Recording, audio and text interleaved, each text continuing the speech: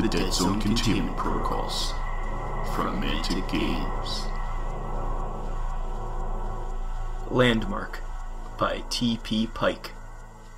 Sigma 9, Second Sphere Financial District, Blake Industries HQ.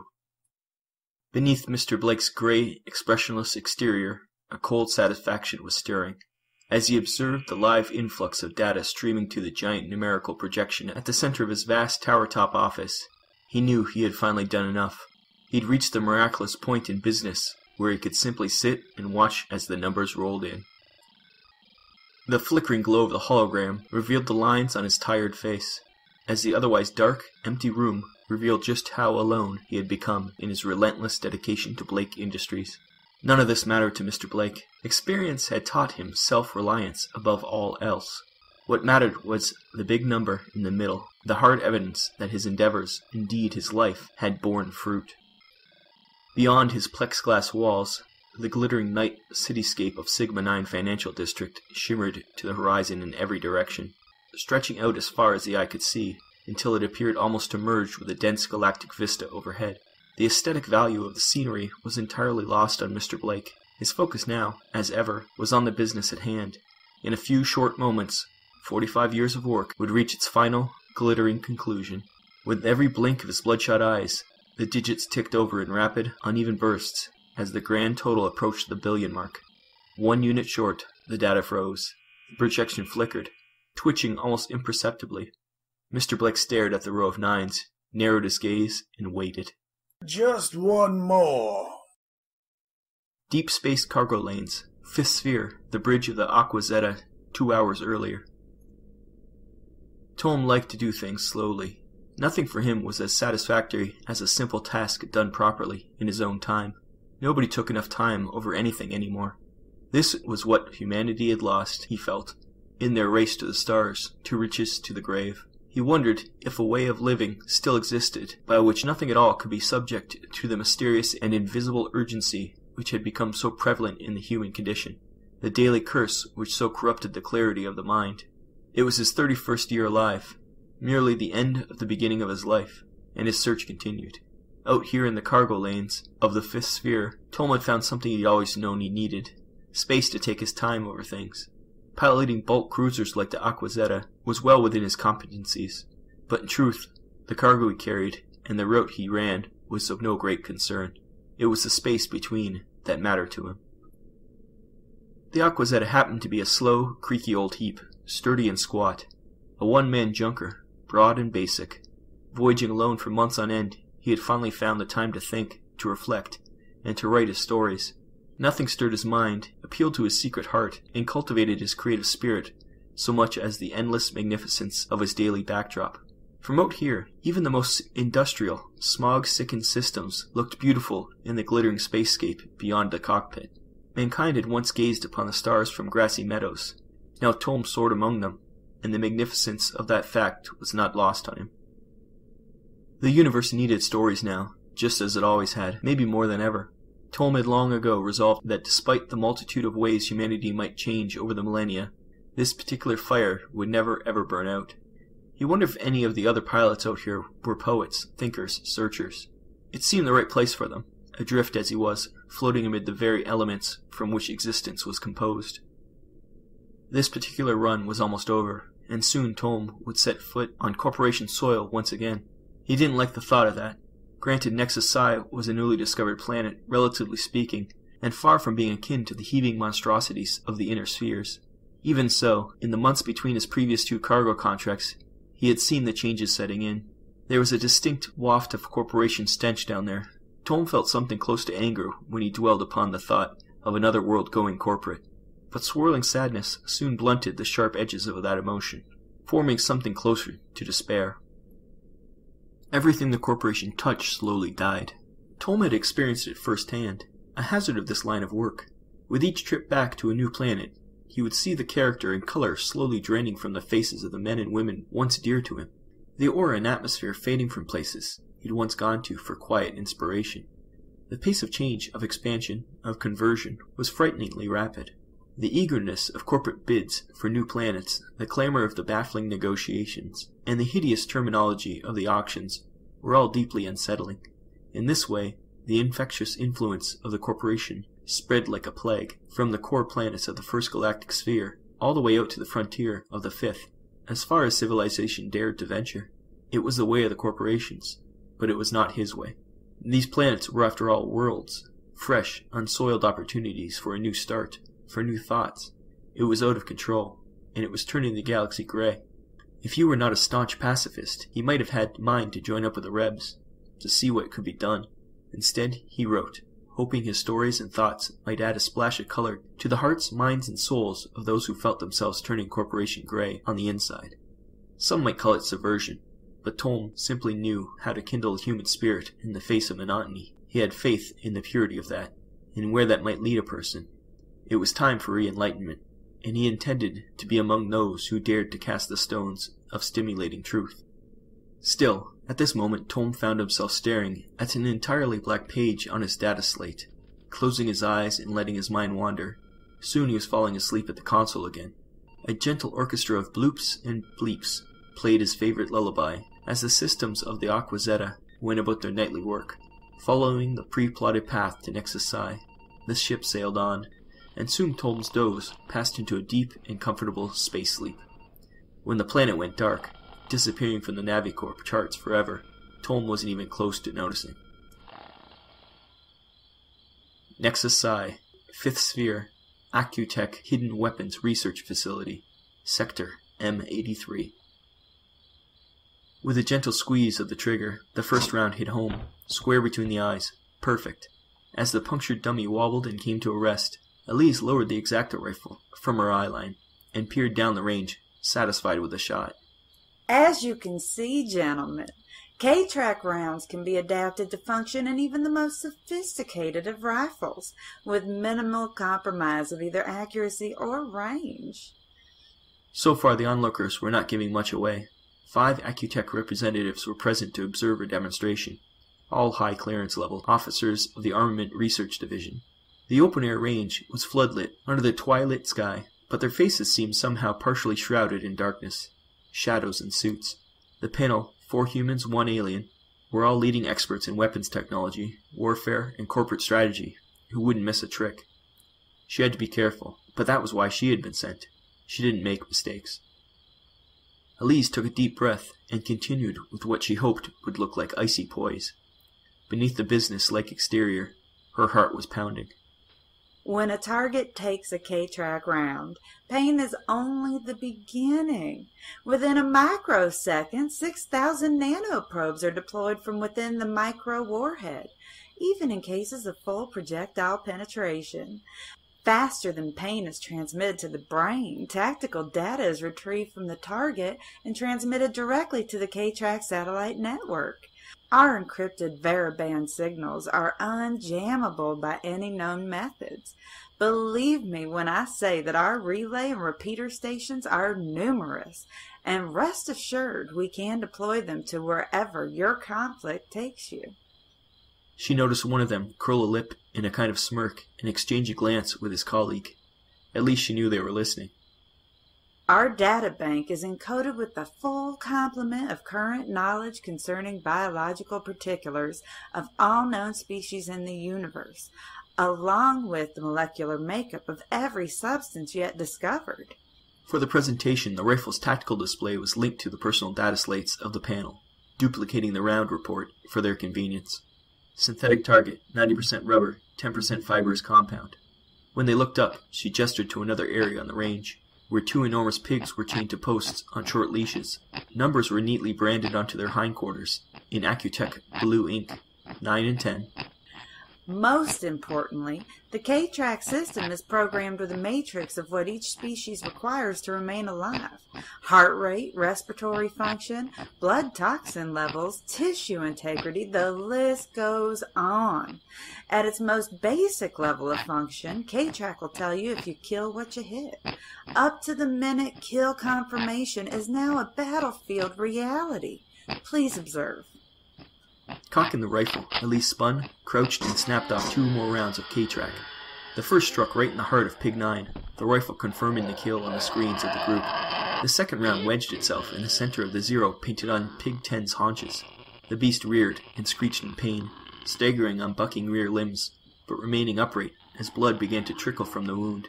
Elise straightened, turned, and resumed her presentation, with barely a pause. Once activated by the round impact, our nanoprobes will monitor the condition of the target in the event of a non-fatal wound, transmitting accurate data on its proximity to termination. Kinetically powered and too numerous and tiny to ever fully remove, they will go on to assess the vital signs of the target for the duration of the combat encounter. This allows it to be tracked, monitored, and evaluated in the event of even the most drawn-out conflict or manhunt. Again she indicated the rifle readout, and the panel consulted their data slates. Porcine life form, body mass 304 pounds, fatal blood loss estimated in 7 minutes. Cardio functions at 130% of baseline, critical level at 157% of baseline. Elise Blake had briefed 100 arms buyers on as many worlds, and data from the numerous smaller organizations already arming their forces with K-Track was streaming into corporate HQ even as she spoke. Soon Blake Industries would have a total kill landmark under their belt, to rival the estimates of even the biggest munition manufacturers out there. The difference was, Blake Industries could prove it. It would mean her father could tout Blake products across the galaxy. Every commander in the spheres would want their troops' weapons loaded with K-Track rounds, and the demand would propel the brand to unimaginable levels. Elise was already rich, but it was never enough. Blake Industries was going all the way to the top, no matter the cost. The latest interest from Accutech, one of the largest manufacturers of them all, with its links to multiple corporation armies, and, if her rumors were true, to certain alien races, was a major step towards a new level of power for the family, such as it was. Her father, the only other living Blake, had not even extended her the courtesy of letting her know about Accutech's request for a demonstration personally. She had received her orders to take a shipment of K-Track to the secret facility on Nexus Psi through the usual shadowy network of assistants and aides. Maybe if the deal went well, just maybe, she might even earn enough of his respect to get 5 minutes in the same room as the man. 5 minutes on the same planet would be a start. The K-Track data payload can be customized to your desired specification. She continued. You will have full control over how much data is reported and to whom. This can be transmitted not only to the user of the weapon, offering obvious tactical advantage, but also to a command post for full strategic evaluation. Think of it.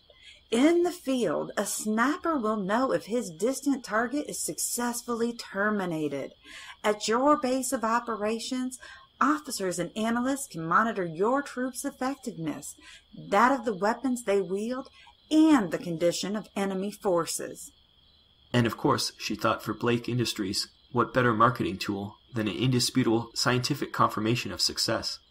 More than this, K-Track rounds are capable of instantly identifying not only what, but potentially who they've hit.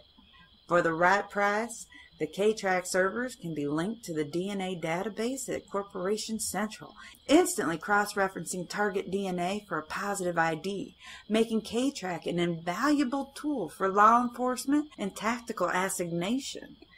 Imagine being able to prove you have got your man, especially in cases where there is not much of the target left. The laugh she had expected never came, but it didn't rattle her. Elise let the demonstration sink in for a moment, as she always did at this point, staring directly at each of them, one after another. It was their turn to speak, and it was time to talk terms. A deafening alarm shattered the perfect moment Elise had crafted. The 5 individuals of the Accutech party sprinted off the range towards the safety of the central command building, without a backward glance. A tremor of fear passed through her, and she followed them with haste. Perhaps this base was not as secret as Accutech believed. Before she ducked inside, she scanned the walls that enclosed the compound, the towering forest beyond it, and the twilight sky, but there was no obvious sign of danger. Inside, guards were busy herding civilian staff and VIPs below ground, presumably to some unthinkably luxurious bunker complex. Elise jostled past, pausing at the entrance to the command center. Inside, she saw the senior facility staff gathered around the comm pit. A young transmissions officer, her face pale as she glanced at her superiors, was steadily cycling through the series of switches as they listened. Every button she hit returned only silence or static. No interplanetary signals of any kind, affirmed the commander, standing over her. She looked up and shook her head. I see. He gritted his teeth and somehow seemed to darken, as if privately acknowledging the gravity of the situation that appeared to be unfolding. He turned to his security chief. Continue with Defensive Protocol Alpha until we know more. The man nodded and withdrew at pace. The commander turned again to his trembling comms officer. Keep scanning for local traffic and broadcast our authentication code continuously on all bands. He spotted Elise loitering in the threshold and nodded to one of the guards who immediately headed for the door's control panel. Miss Blake, please take your assigned place below ground.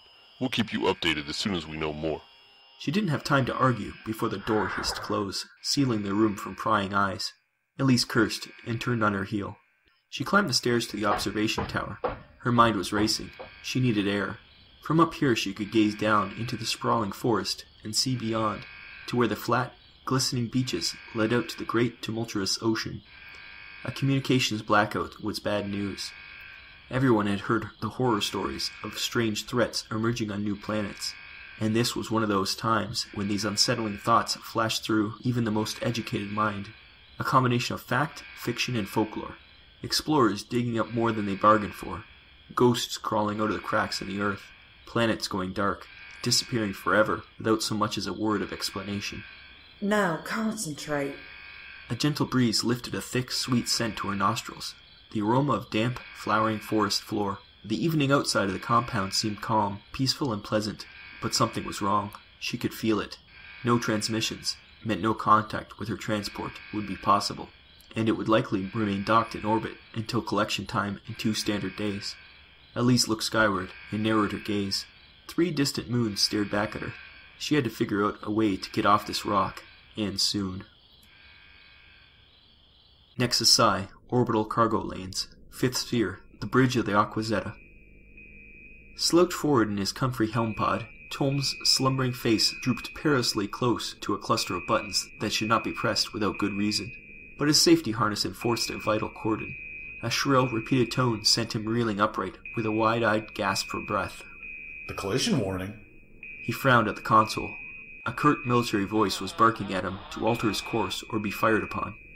Is this a dream? An immense laser blast rumbled across his bow. It certainly was not a dream. His eyes came to focus on a vessel up ahead, a sleek warship bristling with cannons. Open-mouthed, Tom saw a host of identical craft moving into position beyond it, stretching out across the entire planet, forming up into an evenly spaced, spherical grid formation.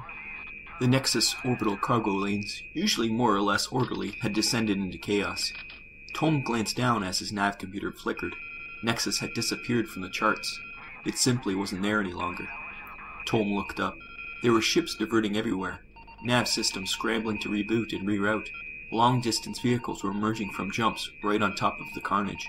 The comm traffic crackled with angry chatter, expletives, and military warnings. Tom hailed the nearest of the warships. Wait! Hold your fire! Please, this is a cargo vessel. Aqua, Zeta, designation C291. I'm unarmed. I mean, the ship is unarmed. Repeat your... Tom's speech broke off as a shadow moved over him, covering the cockpit in darkness, blotting out the stars. It was another ship, much larger, coming in from above and behind. His hands flew to the controls, but it was too late. The vessels made contact with a deafening eruption of screeching, metallic noise, and Tom was momentarily blinded by an intense flare of light. He shielded his eyes instinctively, unable to hear his own cries of distress.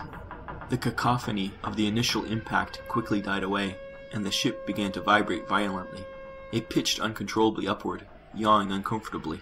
Tom gripped the sides of his pod, leaning hard to resist the disconcerting movement. He strained to reach out and tap at the controls. Nothing worked.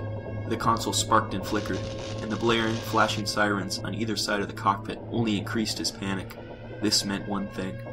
Get out now! Unbuckling, Tom paused as a slow, deep creaking sound echoed through the ship.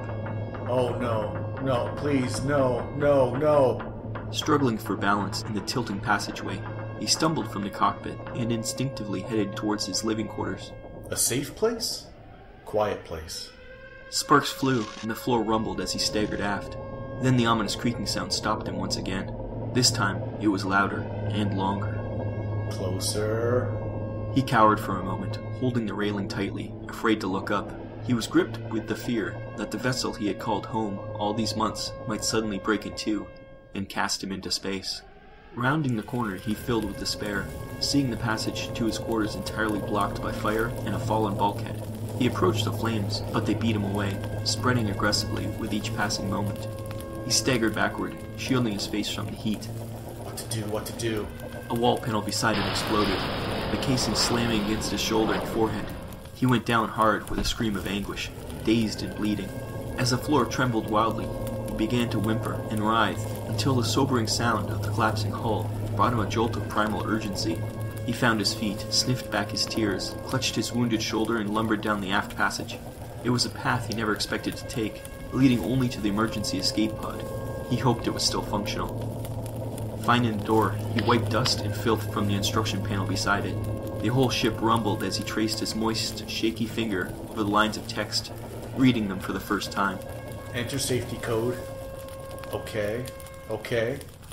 1, 5, 7, 6, 2. No. Nah. He glanced nervously behind as the fire crept closer towards him, drawing paint from the wall panels. He could see the cockpit beyond was now totally engulfed. Very soon, he would be too. Okay, wait. 1, 6, 7, 6, 2. Yes, that's it. Okay, next. Pull lever downward. Done. Next. Flames began to lick at his suit. Sweat was running down his face, stinging his eyes. Come on. Okay. Hold handle firmly and twist release lock 90 degrees clockwise. Finally, with a hiss, the door opened and he fell inside. It was a tight, upright coffin-like pod. He stepped into place and began fumbling for the straps. Clicking the buckles together triggered the closing of the door beside him. The sound of explosions growing steadily closer filled his ears as he threw a bruised arms toward the activation lever and braced himself. As the pod detached from the Aquazetta at speed, there was a dreamlike weightlessness and an eerie silence, textured only by his own panicked breathing and thundering heart. From a distance, he saw his beloved ship crumble into pieces. The Aquazetta was gone. The enormous galleon, which had rammed him, had the name of Zanzibar painted on its vast hull. It was still maneuvering at a strange angle, but the damage to it seemed far less severe. Tom wondered how many souls were aboard, and he hoped they would all make it. The pod spiraled down, sucked in by the gravity of Nexus. Rocketing past one of the warships, it came perilously close to impact. The temperature in the pod began climbing at a rapid rate. Tom poured with sweat. The intense vibrations and wild G-forces fatigued his muscles into agony as he struggled to retain composure. The curve of the planet's surface stretched out below, and before the view shield completely fogged up, he saw a forested continent, surrounded by a great body of water. On the other side of the world, a mushroom cloud was billowing in the distance, and smaller plumes of smoke could be seen here and there. He held on for as long as he could, but soon his overloaded senses ushered him beyond consciousness. The pod was a burning rock, coming in fast and out of control. Tom fell helpless from the sky. Nexus Psi, 5th Sphere, Accutech Hidden Weapons Research Facility, Sector M83. A sudden flare of light erupted across the sky, and Elise reached up with a hand to shield her eyes. Debris streamed downward, cascading through the atmosphere, small pieces burning up into nothing as they fell. Something caught her eye, and she grabbed her goggles to take a closer look. One of the falling objects looked like it might land within a mile or so of the compound. She brought it into focus. This was no meteor, no shard of hull. That looks like an escape pod. She tracked it, marking its path. Sure enough, automated landing thrusters fired just before it fell below the tree line and passed from her field of view. Did that come down in the ocean? Her mind raced, considering her ever-dwindling options. Whoever was in there, they had to know something about what the hell was going on. She was suddenly filled with the urge to act.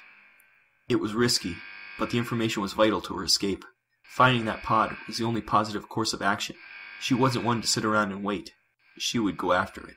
The place was filled with prototype weapons, armor, and other gear, but Elise needed to travel light if she was going to bring back whoever or whatever was in that pod. She grabbed the Exacta rifle, filled her hip pouches with K-Track, and took an oxygen mask just in case she needed to dive. She estimated the crash site was less than 30 minutes away if she made good time, and she would have to if she wanted to avoid being out there after dark. The corridors of the facility were busy with small groups hurrying to gather their possessions and flee below ground. Elise took advantage of the chaos to slip out of the service exit and gently pull it closed behind her. It felt good to be out, to be taking action, but nervousness stirred inside her as she took a lingering look at the looming forest into which she was about to venture on foot. Rounding the first defensive buttress of the compound, she saw a line of prototype hoverbikes, parked neatly in their camouflage bays. She couldn't help but crack a half smile. New plan. Passing through the dense woodland seemed like a bad idea on the bike. It was clearly in its element on open ground. Elise was relieved to emerge from the dense claustrophobia, descending to flat open beach. Whipping through the spray, now she could really pick up some speed. The bike was pacey, to say the least. It took a few minutes before she dared to fully open the throttle, before her eyes were configured to interpret the landscape as anything more than a blur at that kind of speed. She had marked the pod coming down somewhere close to the far end of the forested peninsula. Elise sped along the beach, throwing up a fine spray in her wake, watchful for burning shards from overhead. With the ocean on one side and the forest on the other, the only way was forward. There were further explosions in the sky as she rode, and debris continued to rain down. Her sense of dread deepened as she wove between the smoking craters. In the tree line as she passed, she was almost sure that shapes were moving, shadows creeping, watching and following, heading in the same direction. She let herself admit that she may not be the only one who saw where the pod came down. She had to hurry. Elise hunched forward and squeezed as much speed from the machine as she could. She was forced to slam on her air brakes as someone came staggering out of the forest, right across her path. She barely kept control as she brought the bike to a sliding sideways halt. Her anger was immediately diffused when she saw the woman covered in blood, limping, hunched over with one arm held against her belly and the other waving for assistance. Elise dismounted and ran up to her. The woman was clutching a nasty gash across her midriff, which was still leaking blood at an alarming rate. What was left of her technician's overalls were torn with what looked like claw marks, marks which evidently had also brutally torn her skin beneath. She was out of breath, weeping, wheezing, and jabbering with a mad fervor. They're dead? All dead? Help me, please. He's right behind me. Okay, slow down. Elise placed a hand on her shoulder, trying to calm the woman, to reassure. Tell me what's going on. Who are you? Where are you stationed? She was clearly a colonist, but Elise hadn't remembered seeing her at the Accutech facility. The closest colony was the mining station W4, a larger settlement some miles away. I don't understand. The woman muttered. It just happened. Latuki, he changed. They all changed. She stared vacantly at the floor, as if lost in recalling of some memory too horrific to express. She gasped and flinched as a long hoarse roar sounded from within the forest behind them. Oh no. The woman looked back. They're coming. Please help me. Elise leveled her gun at the tree line in the direction from which the sound had come from, gesturing for the woman to get behind her. What's coming? She whispered urgently. It's... Elise turned to look the woman square in the eye. What the hell is it? At that moment, a frantic humanoid creature burst from the forest with furious hostility, bellowing a terrifying cry. It paused, sniffed the air, locked eyes on the pair of females, and came sprinting towards them. Elise snapped into highly trained action without a moment's thought. She took a pace towards the assailant and dropped to one knee, eye in the gun sight. It came for her, claws raised, and suddenly took off, leaping into the air. Elise reeled backwards, following its ascent with the muzzle, and struck it with a controlled 3-round burst. It hit the sand right beside her and lay motionless. The rifle confirmed the kill. Unknown life form. Elise walked over to the body. It was somewhat like a man, but larger, disproportionate, and hideous. His uniform color and insignia seemingly matched the woman's, but what was left of his clothing was stretched, torn, and draped over his grotesquely mutated muscles, and the jutting, deformed promontories of his exterior bones. Elise turned to help the woman, but found her already on the ground, moaning and writhing. She crouched beside her and cradled her head. The woman opened her eyes, weakly grabbed a handful of Elise's bodysuit, and through gritted teeth uttered a desperate plea, her eyes alive with intense suggestion. Help me. At that moment, she became racked with energetic spasms of agony. She cramped up, limbs contorting, then flailing, throwing up sand, jaw gnashing. Her skin reddened, her cheekbones bulged, stretching, and pushed through the flesh of her face, her neck thickening. The next time she opened her eyes, it was a disturbing, almost satisfied smile that bared a row of sharp, uneven teeth. Elise staggered back, shocked at the sudden change, and raised her weapon. It was clear that this woman was no longer the person she had once been. Elise hesitated, then helped her the only way she knew how. A single round delivered to the brain.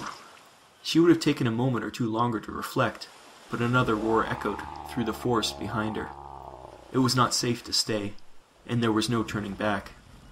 She found it somehow comforting to climb aboard the bike once more. It felt solid beneath her, reliable. Scanning, she quickly picked up the plume of smoke that marked her object, and hit the throttle. What she had just seen was the stuff of nightmares. Her mind was flooded with questions as she powered along the beach. What happened to those people? What the hell happened over at W4? Up ahead, a little way out of the shallows, a black shape resolved into a group of 5 lumbering humanoid figures, gathered around what had to be the smoking escape pod. She eased off on the throttle. An unfamiliar twinge crept in her gut. More. The pod was planted upright in a few feet of water, and looked as though it had taken quite a beating.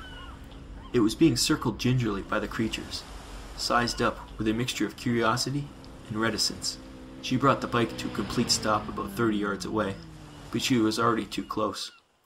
One of the largest two seemed to pick up her scent, sniffing at the air. It tossed its head in her direction with a grunt. At that, the others broke off and began to make their way towards her. 3 of them shambled forward in a parody of humanity. The 4th was more agile, prowling, menacing. Still astride the bike, Elise grabbed the rifle strapped to her back and leveled it at the approaching beasts. They paused and exchanged looks. She blasted a shot over their heads.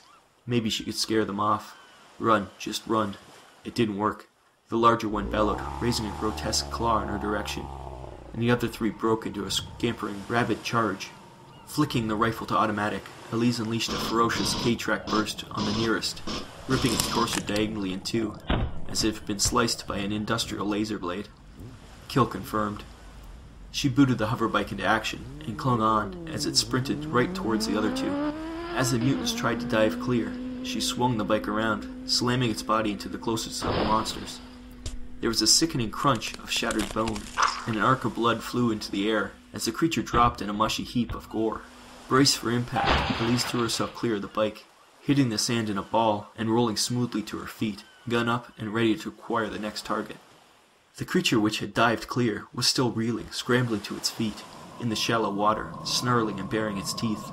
It looked like it had once been a female science officer of some sort. It splashed water in her direction, then fumbled for a holstered pistol at its side. Its head splattered as Elise blasted it from the hip. The rifle hummed pleasantly as it readied rounds for the next strike. She turned to take on the last, the largest. It wasn't there. Behind. It was too late. A claw clamped heavily around her neck, knocking the breath from her lungs. She felt the creature's inhuman strength and its hot, stinging breath on the side of her face as it drew her close. Screaming, she dropped to one knee under its weight. With all her might, she managed to flip the rifle towards herself, aiming just wide of her own torso, ramming the weapon back hard, right into the body of the attacker. As she felt its teeth sinking into the soft flesh above her collarbone, she closed her eyes and unleashed a blast at point-blank range.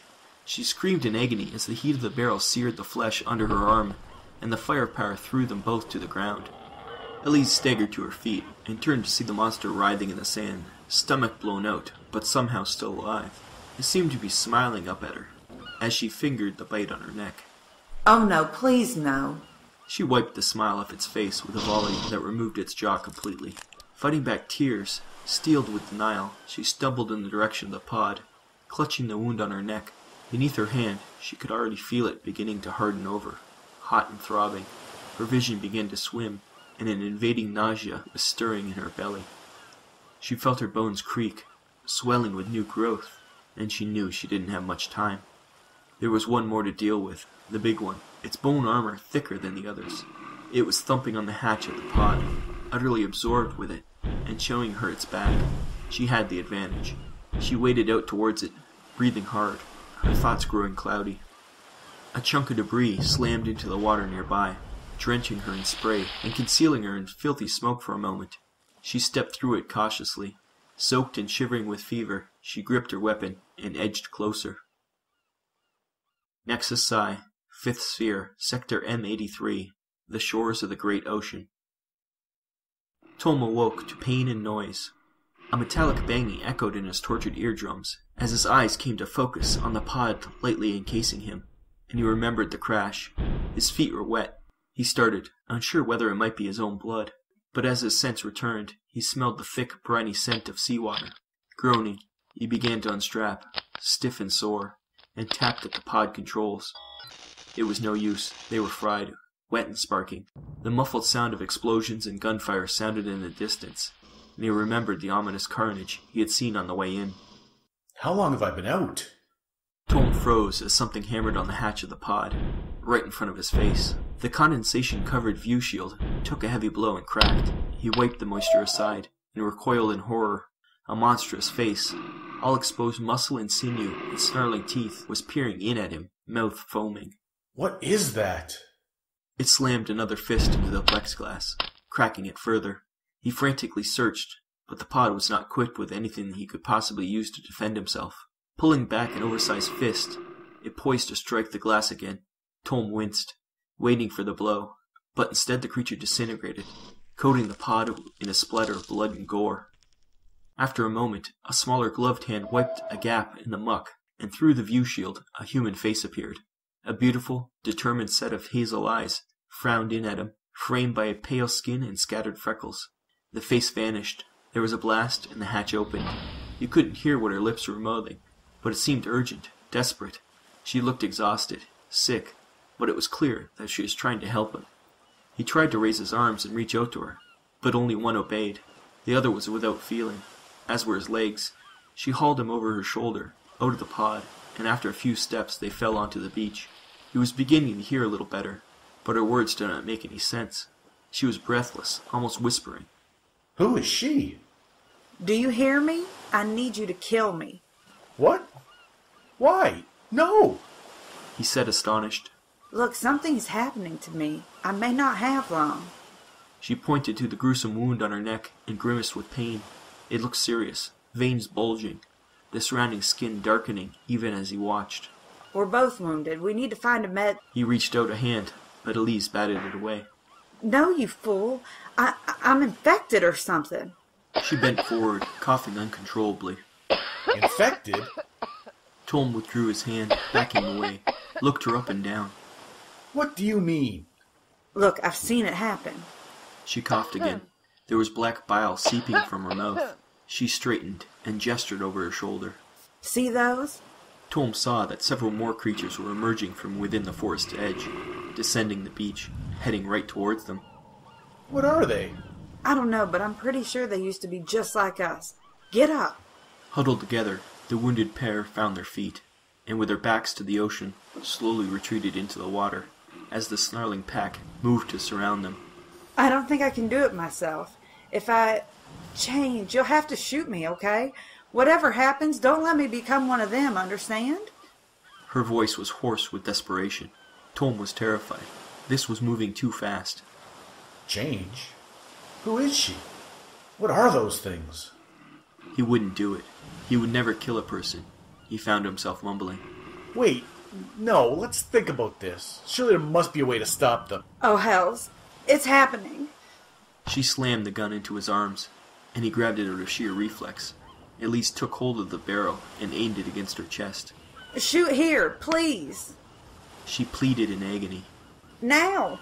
He couldn't do it. She grabbed his hand and forced it into position on the trigger. He shook his head. He wouldn't do it.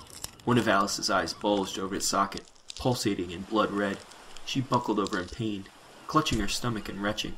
With a cracking, grinding sound, her shoulders began to bulk, and a piece of collarbone jutted out with a nauseating crunch. Her grip on his hand became intensely strong. She roared at him. It was not a word, but a feral, mad scream, as she battled to cling to the last of her humanity.